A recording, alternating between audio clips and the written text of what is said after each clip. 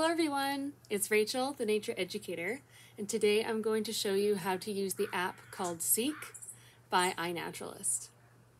So Seek is an app that you can download onto your phone or tablet, and it can help you identify the plants and animals around you. It's easy to use and it's super fun.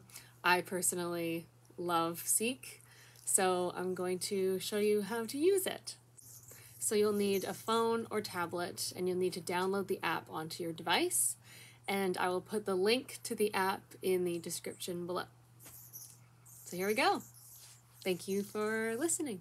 The first thing you're going to want to do is open up the Seek app on your phone or tablet. So this is the home page. You'll see my location is in the top left, and then it has generated some common species little circles there. If you click on them, it'll bring up some more information about those animals.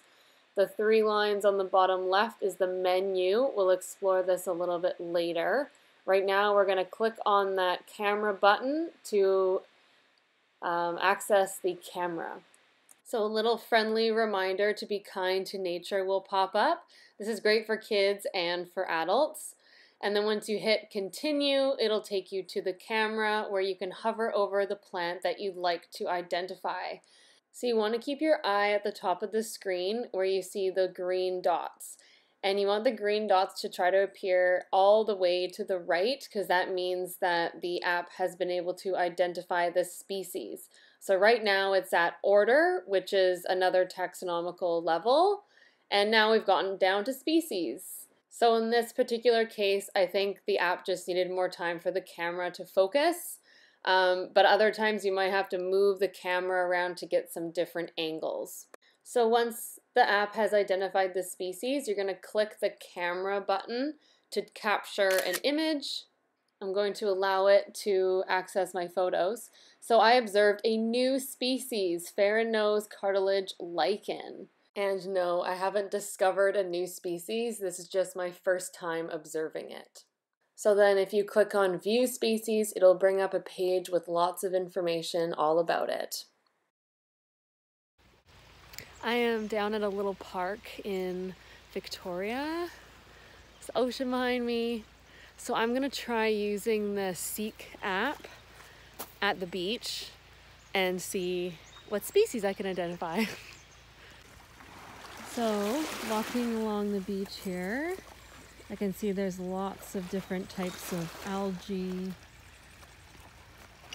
washed up from the ocean. So let's see if Seek is able to identify some of these species here. Let's try this one here.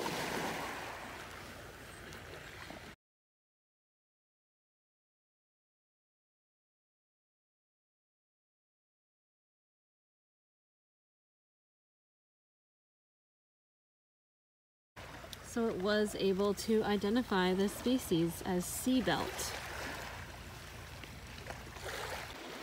So I'm interested to see if the app is able to identify this plant. This is actually the holdfast for bull kelp, so it's like the root system in a way that allows them to hold on to the seafloor.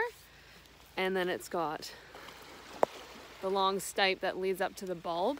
These are all kind of decomposing, so I'm not sure if the app will be able to identify it, but we'll find out. So here's some more of the bull kelp on the ground here. So let's see if Seek can identify this, because these are all decomposing. So it's only part of the plant that it has to try to identify it with. So it has it identified at the family level of a mangrove, which is incorrect. So this is an example of where Seek can be wrong. But after moving the camera around, it was able to identify it to the order level of kelps, which is correct. Okay, so now let's see if it can identify these tiny little snails we have in here.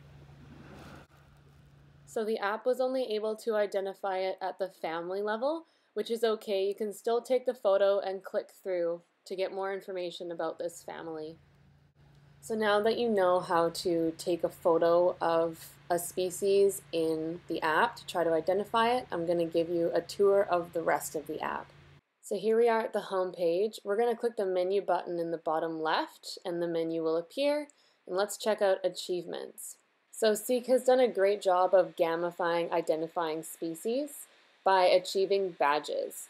So as you observe different species, you get credit for it and points towards getting these badges. So it looks like I've got lots of bronze badges, 1 silver, and then I've achieved a full badge with the plants. There's also different challenges you can do to achieve badges, which come out monthly and are posted on the home page. At the top of the screen, you can also see the level that you're at, and your level will increase with the more badges that you achieve. So we're going to click on the menu button again and click on challenges. So I haven't done any challenges yet, but they come out monthly. But it seems as though the last one was in December 2020, so they're a bit behind, but if you click on one, it'll provide you with information about that challenge and how to get started. So now we're going to click the menu button again and click on My Observations. So this is where you can see all the different plants, animals, fungus, everything that you have found and identified through Seek. The badge icon in the top of each section indicates how many species you have observed and what level badge you have earned for that taxon. Let's click on one of these species to see what the species page looks like. So there's lots of great information on here. It gives you the common name, the Latin name, whether it's a native or introduced species, when you first observed it, a little bit about it. There's a range map that you can click on and zoom in on to find more exact locations. There's a taxonomy list. It tells you the observations that other people have made and the seasonality. And at the very bottom, there's also other species that are similar. So you can click the back arrow on the top left to return to your observations page. Let's check out European holly, which is an introduced species. So now you'll see that where the kelp crab said native, it now says introduced. And the rest of the information reflects European holly. So let's click on the menu button again and let's check out the iNaturalist tab. So this just provides some information about iNaturalist. So you can actually log in with your iNaturalist account and link these apps, and there's a few opportunities where you can do that.